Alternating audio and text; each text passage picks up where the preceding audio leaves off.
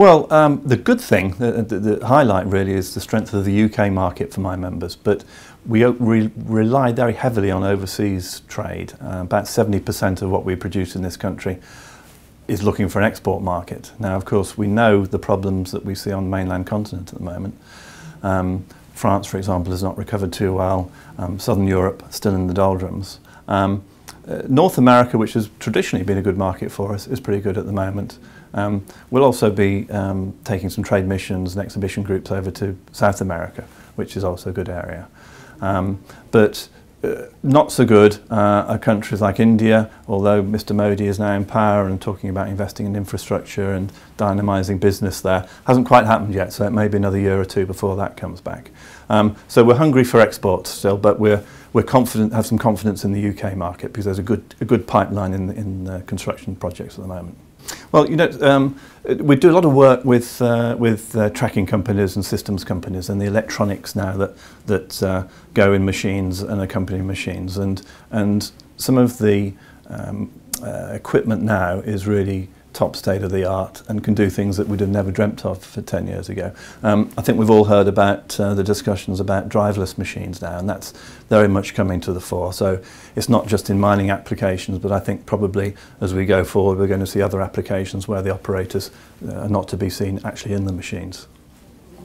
One of the key issues that we see is actually the skills agenda, because we've surveyed our members and over 70% of them have told us that they're having issues in recruiting and upskilling staff. And we know in the wider construction industry there are going to be literally hundreds of thousands of vacancies coming up on construction sites. And it's no different within the manufacturing community, because we're still looking for the right blend of skills coming in as machines become more sophisticated, that skills around IT and electronics are becoming more and more important. And of course we're competing with other manufacturing industries and other career options. So we've been very pleased that we've been able to set up quite a high-powered skills panel where we're partnering with some senior professors in various universities, organisations like the Engineering Employers Federation, and working out a strategy where we can actually engage more with higher education and further education. And of course this year with PlantworX in the first week of June, the last day of that is going to be our student day, so we're quite excited about that, because that's where we want to try and engage far more with youth than we've done in the past. I think the exciting time comes from the fact that we've gone through a real progression over the last 15 years, say with environmental standards. You know, we've taken something like 97.5% of the pollutants and noise out of our machines over that period in response to legislation from Brussels. And I think now the excitement going forward is that more of the R&D spend is going to be spent on what the customer wants, not what perhaps a bureaucrat or a keen environmentalist might want from Brussels.